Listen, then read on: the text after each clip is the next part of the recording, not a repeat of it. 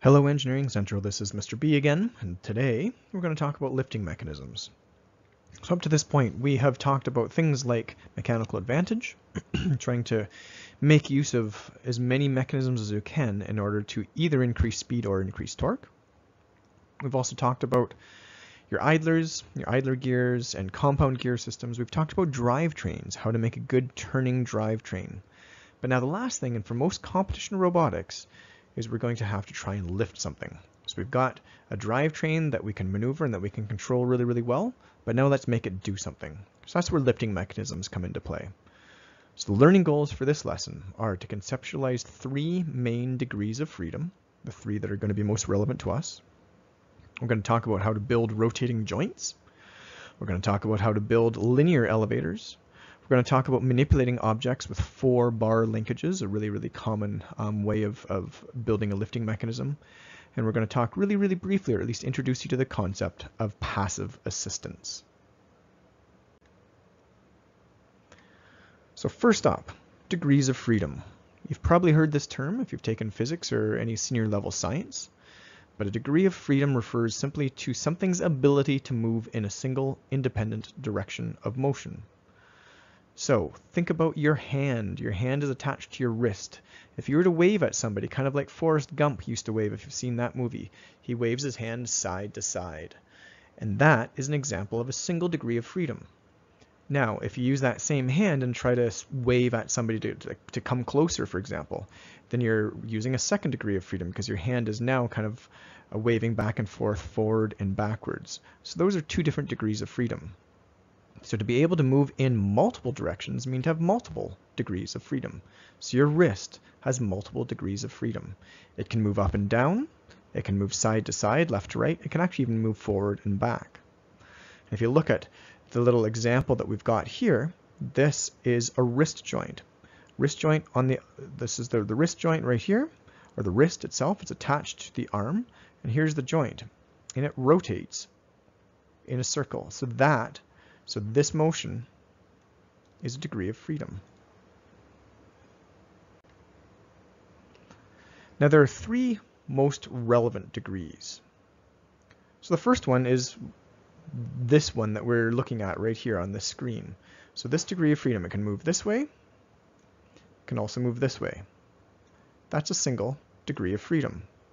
And that's when the robot's arm is rotating about an axis parallel to the arm. So here's the arm.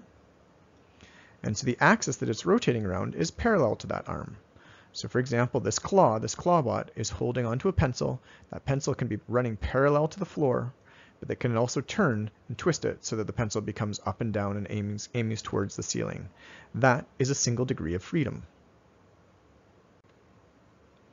The second really common degree of freedom is linear. So in this case, we're talking about an elevator. So an elevator is a linear actuation system that can lift up and down. So here it is in its down state, here it is in its up state. So it's raising this platform upon which you can lift something. So that's an elevator. It's a type of joint or component that can slide up and down. And so that's a single degree of freedom. It's a linear degree of freedom. A desk drawer is another example of a linear degree of freedom that is moving out, or sorry, in and out. So that's the second degree of freedom that we're going to talk about, that you're probably going to encounter. And then the third one is a rotation.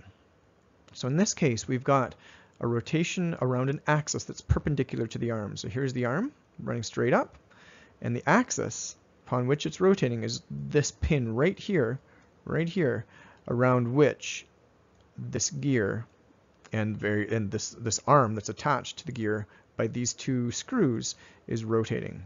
So that's a third degree of freedom. It's a rotation about an axis perpendicular to an arm. The most common type of joint that you'll probably be building in class is this type of rotating joint. You can see a picture of it on this screen. It's most frequently used lifting mechanism in competition robotics, or at least at this level of competition robotics, and probably at any level. And this picture is a 2-jointed arm. So if we've got a shoulder here, and we've got a wrist here. Typically speaking, when we label joints on a robot, we label them the same way as we label them in our own bodies. So we've got very common joints would be shoulder, elbow, and wrist. Now in this case, it's just a double jointed arm, a two jointed arm. So we've got a shoulder and a wrist.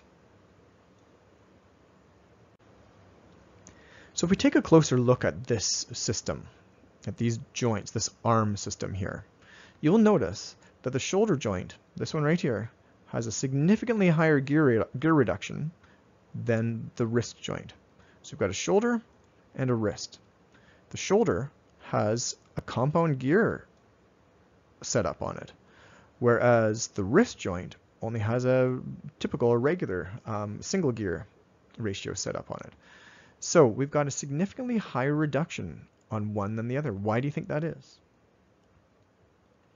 If you can't figure it out, just look at the load. Look at what each joint has to raise. So the motor loading is significantly different. So this joint down here, the shoulder joint, has significantly more of a load on it than the wrist joint. So the shoulder joint needs to be able to lift the weight of the entire arm. So this guy right here, it's got to be able to raise the weight of the wrist. This guy right here, it's got to be able to raise the weight of the claw. This guy right here, it's got to be able to raise whatever is being picked up by the claw right here. And it also is on a long lever. And so as we know, the longer the lever, the more torque is required. So there's a lot of load on that joint. On the wrist joint, however, you only have to really raise the weight of the claw and whatever's picked up in it. It's not a very long lever, so you don't have tons of torque that's required for that one. So because of the load, different varying degrees of load on each joint, whoever has built this system has compensated for that by creating a much higher gear reduction where necessary. So if we take a look at this one, this is a little bit of a different robot. We have a double reduction rotation joint. This is a really good idea when you're trying to raise something fairly heavy. It has two stages of a 12 to 60 gear ratio. So here's the driving gear. A motor will be attached to that. Here's the first driven gear. So that's a 12 to 60 ratio. We've got a second in a compound system here, a second 12 tooth gear here, followed by another driven gear of 60 teeth. So we've got a two-stage 12 to 60 gear reduction. Because the second stage here, it's actually attached directly to the robot arm. So here's the robot arm, and it is attached through these screws directly to that gear. It also actually has two of the same gear reductions running in parallel, one on each side. So we've got these four gears set up the same on the other side of the arm. So that means that the load is divided evenly over these two sets of gears. So not only have we geared this up for good torque, but we've also geared this up. We've doubled the gear. We've got a double joint here, just so that it is less likely to have a failure if it picks up something that is overly heavy. So it's a really, really good idea to protect against shock loads. A shock load is an instantaneous spike of loading on a mechanical system.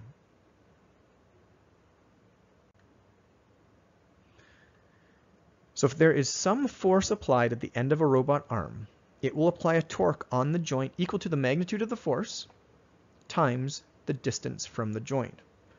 So it means that if an arm that is 2 times longer than another arm that's lifting the same object, that arm that's 2 times longer will require 2 times as much torque. So if you've got a long lever and you're requiring all sorts of extra torque, it's a great, those are systems, those are places where you may want to use mechanical advantage in order to get more torque out of it, but also maybe even use a double joint to protect against those shocks. And so the shocks we talk about as a factor of safety as well. So you should ensure that your joints can handle unanticipated loads. And there's a bit of a formula, it depends on what you're building, I suppose, that will determine the formula. But you should include the ability to lift more than you initially think. So if you know that the robot needs to be able to lift with a force of 10 newtons, for example, you should probably design your robot to handle 12 newtons. This would be a factor of safety of 1.2. 10 times 1.2 equals 12. So that's where you get your factor of safety. So we're about to get into joint speed.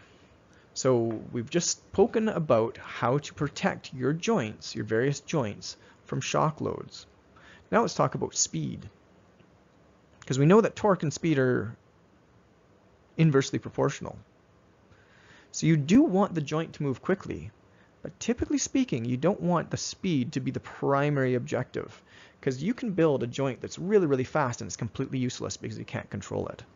So you want to be able to balance that. You want to move as quickly as you can, well, as quickly as you can control it. You don't want to move as quickly as you can, because otherwise chances are it's actually going to be less useful than a slower joint. Another consideration about a rotating joint is the fact that it arcs. So a rotating joint will cause the lifting mechanism to swing in an arc about the point of rotation. Now this means, and you can take a look here, this means that when, in this little diagram, when your arm is at this level, whatever it is that you're holding, notice how close you have to be, how the robot has to be to the platform or the goal or whatever it is that where you're trying to deliver the object that you've lifted up. However, if you raise the arm up to this position, then you've got to be that much farther away, really, in order to drop it if it's an elevated platform, if you're trying to place it onto a platform of this size. But look how close you have to be to the platform if you're trying to drop it onto something this high.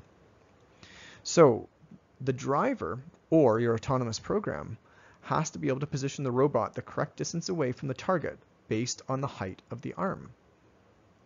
So that's a limitation, really, of a rotating joint. Another limitation of the rotating joint is that it's got a changing orientation. So an object that's gripped by a rotating joint changes orientation as the arm lifts. Take a look at this. If you are lifting a cup full of water and you're to raise it up like this, that cup is going to spill. Here's all the water spilling out because the cup on this rotating joint changes orientation. So that's another consideration when you're deciding what type of lifting mechanism to build. A rotating joint is great. There are lots of ways that you can make sure that it is strong and able to lift a good heavy load, but what do you have to do with that load? If it cannot change orientation, then a rotating joint is probably not for you. If you want to be really, really consistent in how close your robot has to be to the goal, then a rotating joint might not be for you. So what else can you do? Well, we can actually make a linear elevator. So in this scenario, we're using another lifting mechanism. It's less common, but it's got significant advantages. This one has a degree of freedom of up and down. Typically it's going to be built, well, it doesn't have to be, but often you'll see these built with a rack and pinion type of system. For any of you in the drivetrain unit that we just covered who tried to build an Ackerman style of turning mechanism, you'll be quite familiar with the rack and pinion style. The pinion gear, which is the round gear, it spins with whatever force is applied to it, and that torque is then applies a linear force at the edge of the teeth, right here, to this linear actuation system, these linear gears, and that drives the mechanism up and down. You can also do a similar elevator system using chains and sprockets. So the torque on the driving sprocket spins the chain, and then the chain is attached to whatever linear device it is. So in this case, we've got a linear device that's attached to the chain right here. And that's able to spin. Now notice that it'll be upside down on this side. It'll be something like that on this side with the attachment here, and it'll be straight out here. But over here you'll be able to lift something, so it'll be lifting up in one direction. You can also use a winch system. In this case, the motor would apply torque to the winch that provides a linear force along a rope, which drives the entire mechanism. Now, in our robot competitions, a 1/8 inch braided nylon rope is allowed. And you can also buy a winch and pulley system, which we don't have by default, but you can buy one for $20. I'm going to fly through this one because I don't expect we'll be using this one, but maybe we will. And just for learning purposes, know that this is another type of elevator system.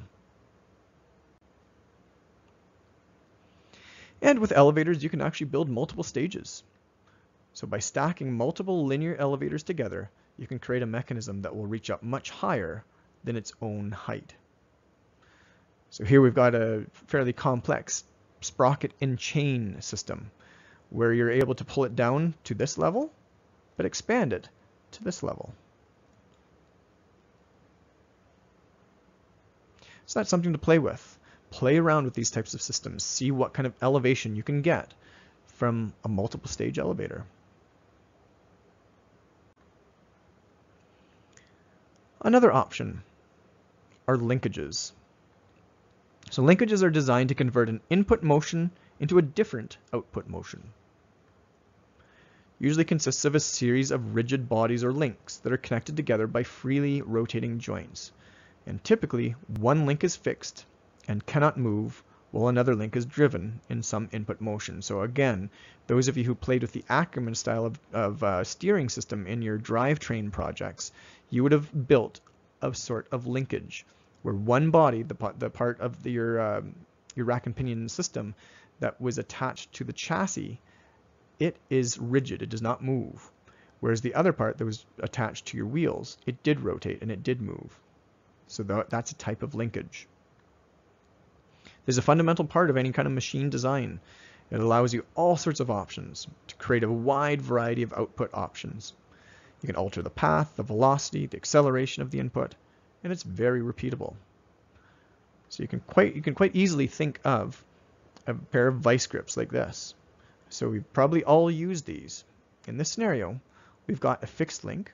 So regardless of what position the vice grips are in, this link does not change. See, it does not change position. It's the driven link. That's what changes position. And that's what actually affects this part, the motion. So that's an example of a linkage. Here are some other examples. Most common for our robotic systems would be a 4-bar linkage. It's one of the simplest and most common linkage types. And really, it's quite basic. It can be very basic. You've got lengths here that are equal. And they're also parallel to each other. And by varying the lengths, so when in the down system here, these equidistant parallel bars, and these are equidistant and parallel, but look at the orientation they get into, as opposed to straight, as opposed to up. Here's another view of them. There are lots of different 4-bar options. This is the one that you were just looking at. Straight out, everything's parallel. Up, or even higher up.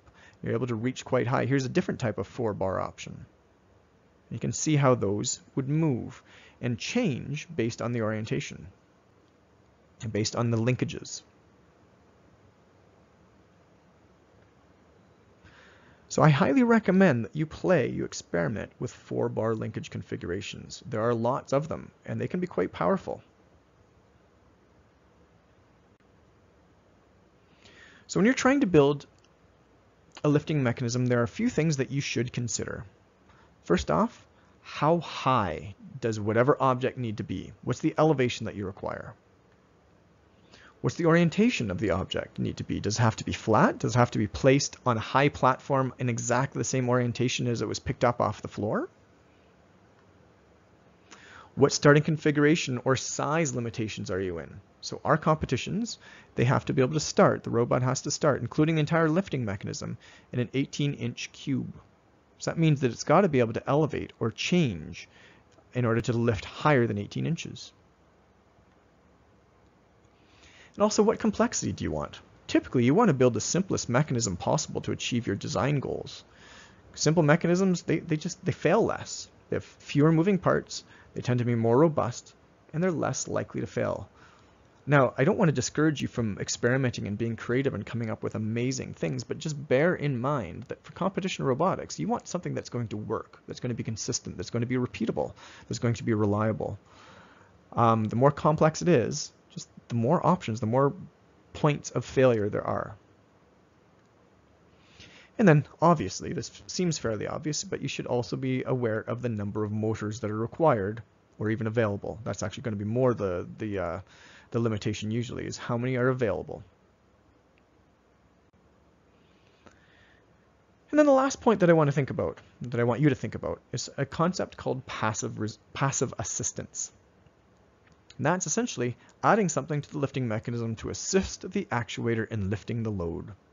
So think springs or counterbalances or elastic bands. In our competitions, we are allowed elastic bands. So using a passive assistance system can greatly reduce the load on motors and allow for faster mechanisms. So think about an elastic band. If I've got an arm that needs to lower and lift up a really, really heavy object, if I have the elastic band such that I have to stretch that elastic band to lower the arm to pick up the object, well, now comes the heavy load that I'm placing on my joints. I have to lift whatever object it is. If I've got a bunch of elastic bands that are stretched out now, well, now they're going to assist because they want to constrict. They want to get back to their normal small shape. So they're pulling up at the same time as the joints are pulling up, which means that they can really, really assist you lifting up heavy mechanisms. You can use these things to your advantage. So passive assistance is a concept to enable you to balance or to reduce the weight, the load that's going to be applied to your joints. So there are some things to think about when it comes to lifting mechanisms. What type of joint do you want? How many degrees of freedom do you want? How complex do you want it to be? And how can you balance the load such that your system does not break down? Good luck with building your lifting mechanisms.